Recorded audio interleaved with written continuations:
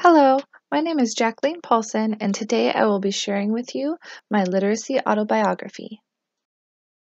So, as per the assignment instructions, I will be focusing on my literacy journey throughout middle and high school, but I think it's important to note the fact that I grew up in a family that encouraged reading from a very young age. And I have a mother that is a teacher, so reading was one of her passions and was often encouraged as a pastime, reading for fun.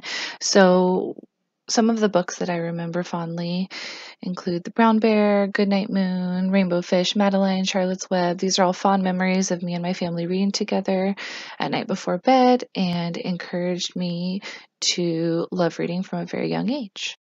I got a little bit older and could read on my own independently. I remember some of my favorite books being series books, including Diary of a Wimpy Kid, Scary Stories Told in the Dark was one of my favorites, Goosebumps, Sideways Stories from Wayside School, Series of an Unfortunate Events, Babysitter's Club, Amelia Bedelia. All these were some of my favorite, and I remember such happy memories reading them as a child. We frequented the library as a family. We would go on weekends and all had library cards, and it was something really fun we would do together. So I know this was encouraging in my road to literacy to love reading and get excited about it and have my own personal library card that belonged to me so I could decide what books to invest my time in and what I wanted to read for fun. So I know this really encouraged me to read often and enjoy it and look at it as something that was a fun experience. And I also attribute this to me being a very fast reader. It was something that I could do easily and efficiently, and that was and still is one of my favorite things, being able to master something and become very efficient at it. So I know this encouraged me to read a lot as well. I got into middle school, and my middle school happened to be located directly across from the Clovis Branch Library. And most days after school, I would go and walk directly to the library after school and get my homework done, and then spend sometimes, an hour or so reading for fun and picking out the books I would take home on check them out with my library card, and this was just so fun. I remember being excited to check out the books and return them and thought it was just the coolest thing at that age. And even into middle school, really enjoyed being able to be that close and independently walk over there and have my own personal free time to decide what I wanted to read and what I was interested in and just explore the library. I'm fascinated with libraries and have been from a young age. And I know this encouraged me to read a lot and enjoy reading. And something that, resonated with me from the key reading from the passage and article Reading as Situated Language. They say that what appears to cause enhanced school-based verbal abilities are family, community, and school language environments in which children interact intensively with adults and more advanced peers and experience cognitively challenging talk and text on sustained topics in different genres of oral and written language. So when I think of this, I think about the fact that just the environment I was in as a young child really encouraged reading and to use my imagination in reading to enjoy the experience and attribute to my literacy.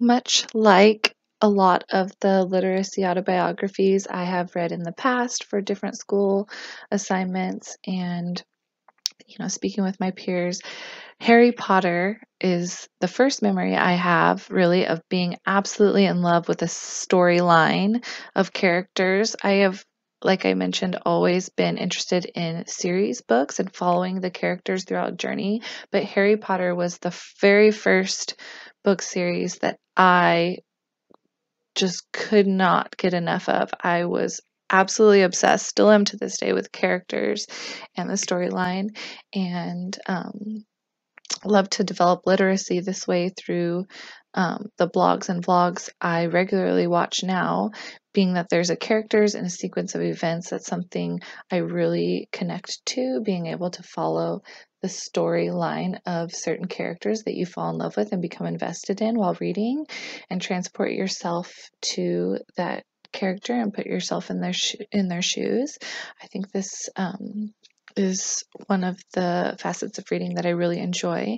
In the Fear article, it talks about the importance of the act of reading, and reading the world precedes reading the word, and the subsequent reading of the word cannot dispense with continually reading the world. Language and reality are dynamically intertwined, and the understanding attained by critical reading of a text implies perceiving the relationship between text and context.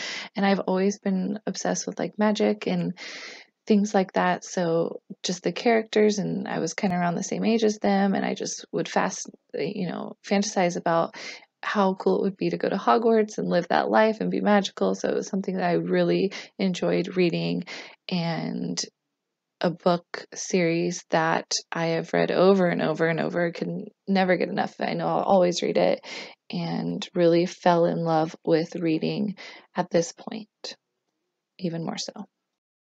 The memory I have from my middle school years is becoming very interested in reading books by the same author, different books by the same author. I remember being incredibly intrigued by the voice the author portrayed through their words, the unique way that they said things, even though it was a different story or a different book, it had the same vibe, if you will, or same tone of the author a lot of times. So anything by Nicholas Sparks, Walk to Remember, Notebook, Safe Haven, Last Song, I really enjoyed reading them. Also the concept of a love story as an adolescent girl. I had my first boyfriend. I was just obsessed with um, the the idea of love and falling in love and the story and feelings that go into that. So this was another memory I have of reading for enjoyment in middle school. Another interest of mine was I started to get very into reading magazines. Teen People, 17, Cosmo Girl, Allure. I could not read enough magazines. I would read magazines at the library as well because they had a selection of them, and it became something I gravitated to. I really liked reading about celebrities and their lives, and just this form of print media with a lot of pictures, visuals going together with the written word really was something that fascinated me and something that I loved to do. While reading the Gee article about the social world, I was intrigued by what he says about meaning and language is tied to people's experiences of situated action in the material and social world, and that at a certain developmental level, we have the capacity to distance ourselves from our own perspectives and internally simulate the perspectives of another person. And that way we're able to see how the words and grammar come to express those perspectives. So something my friends and I would often do to socially engage with each other as much as possible is write notes to each other back before the days of texting, the good old days. And I have now just binders and binders and so many thousands of written notes that we would write to each other with poems and just talking about anything and everything. Probably mostly inappropriate, to be honest, but me and all my friends would just write notes to each other all day, and I'm so glad I have these memories written down now to look back on. It's always fun to look through them with my friends when they come over, just about how different we thought back then, and just really transport ourselves back to that time with these precious memories that we have written down. And it makes me kind of sad that now that kind of communication isn't really how students in middle and high school communicate. It's all through texting, and that's not necessarily something that's saved, which might be a good thing depending on what you're saying. But I really am so glad that I developed my social literacy this way with my friends to really get to know each other and save it to look back upon and have those awesome memories. And I know this contributed heavily to how well I understood people and, my friends, totally different backgrounds than me, totally different literacy journeys, but we were able to connect through these written letters to each other and constantly communicate, while of course getting our homework done and paying attention in class. But it was always really fun and exciting to write and read these notes. And it isn't something that you would necessarily think off the bat was contributing to my literacy journey, but it certainly does, to reference the Boston Devin article where and I will reference this several times throughout the PowerPoint presentation, this article really opened my eyes to all the different ways that we can contribute to our literacy journey and how we learn to effectively communicate. There's so many different ways that we do so, and I thought this one was a really cool one to note because it's one of my favorite things, is all the memories I have of writing and folding these little pieces of paper to give to my friends and keeping them forever. I love that I have those memories. At this point in my life, I remember being fascinated and totally enthralled and obsessed with music and lyrical music specifically. I love this quote: "Here's to the kids who memorize lyrics faster than vocabulary words," and that is very true to the way my mind works. Anything with a tone or a beat or some kind of synchronicity to it, I can memorize very easily. If there is something academically I need to remember, I always try and come up with a little tune or rhyme so that I can remember it in my head, because that's just how my mind works.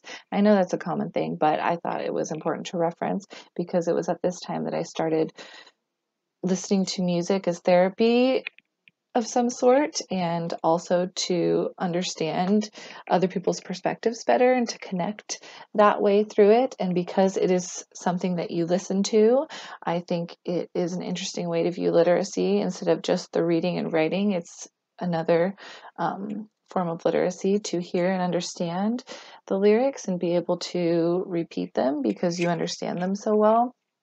And so at this time, I became very interested in music, memorizing songs, repeating them. Me and my friends would have rap battles all the time. Rap is one of my favorites and always has been.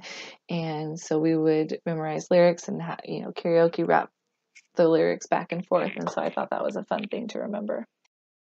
Moving on with juxtaposition to the rap battles, the required text that I remember reading in middle and high school were classic novels like The Odyssey, The Crucible, Steinbeck, To Kill a Mockingbird, Romeo and Juliet, The Great Gatsby.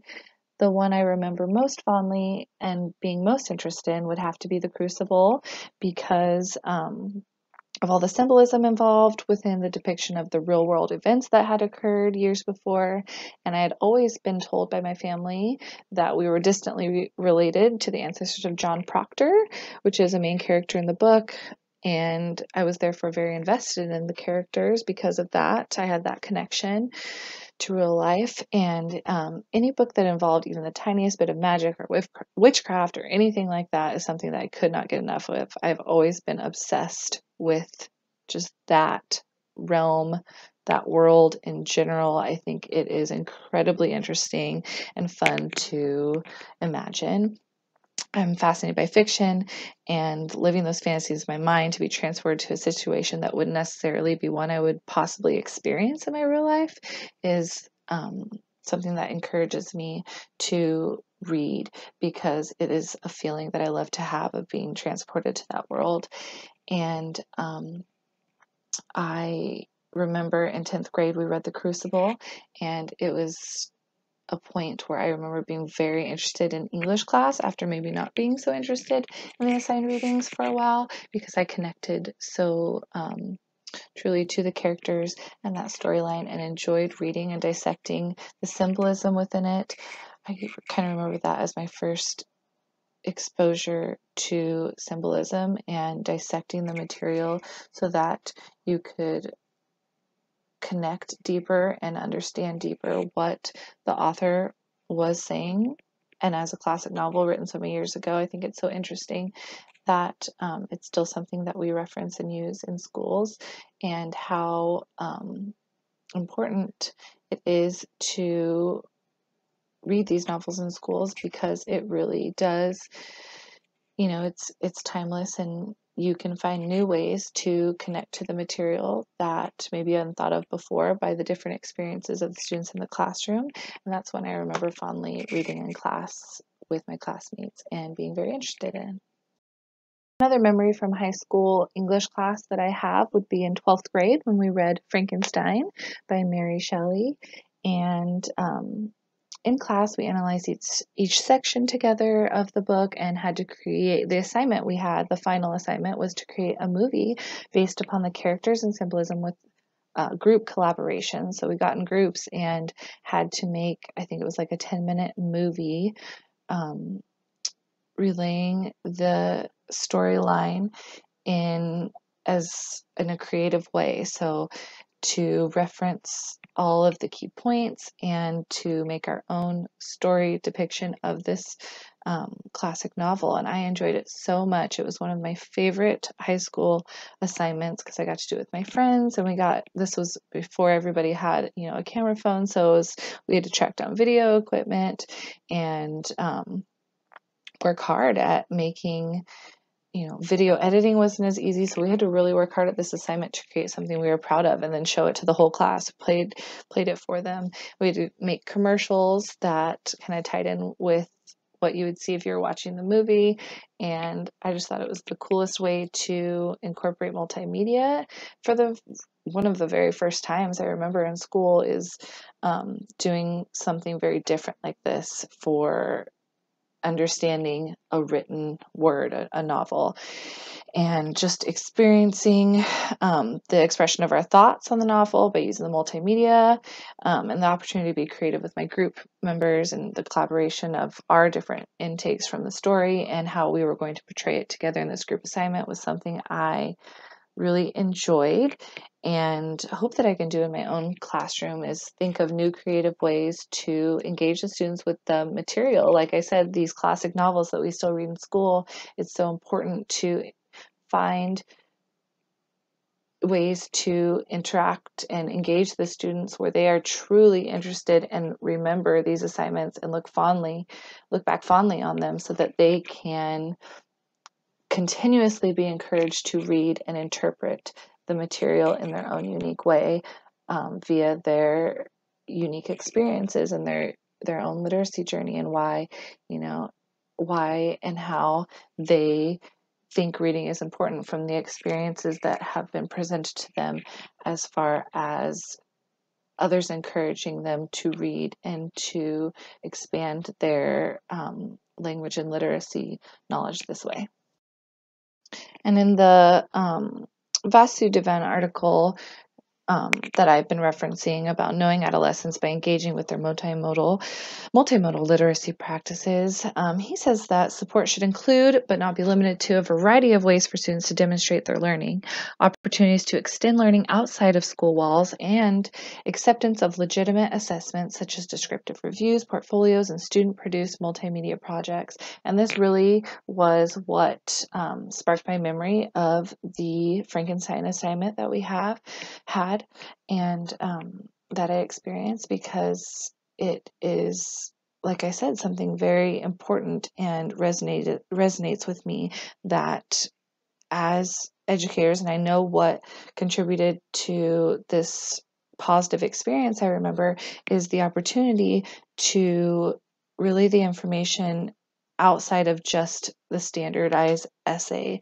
the creativity we were allowed to express, and the freedom to kind of make it our own and incorporate everyone's ideas together and decide on it as our group and not be limited to just the standardized essay. I know that whenever these assignments would occur, and this is the one I most notably remember, that I was excited to do the assignment compared to not being as excited to write an essay based upon reading of the novel. It was something different and exciting and interactive to do, and contributed to the positive experience of that assignment.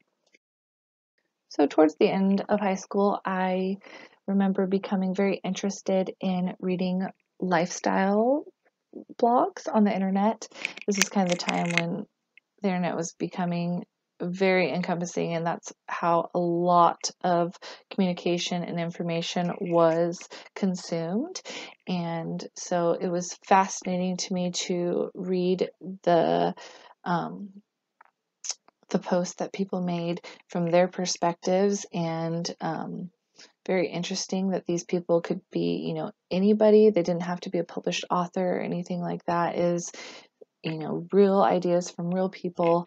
And I was fascinated with reading as much as I could of all of my favorite blog posts. Also, this is kind of when Twilight came out, the Twilight books came out, and I think even more than Harry Potter, this became my favorite series of all time. And I know it's not, you get a lot of hate for saying that when you're an English major, because of course there's so many, profound writers and novels out there. But personally, I just really enjoyed being lost in the world of Twilight. And again, sticking with the theme of fictional characters that live in a magic world that turn into something visual like a movie. I really enjoy those books because it just is incredibly stimulating to my imagination and my creativity,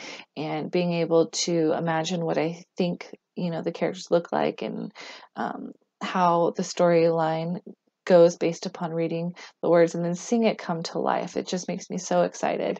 And just like all my other favorite series books, I've read these multiple times. I know I'll read them forever and always be so interested in them. So in that case, I know this really helped me at this point fall in love with reading books for enjoyment, where I maybe hadn't for a while. I had more been reading on the internet or things like this. But as far as, an author's written published word and how stimulating that is to your literacy, this series really helped me fall back in love with that and reading for fun. So I think it's important to note, because at this time, I was kind of reading for school exclusively and not so much for fun, and this helped me dive back in that world.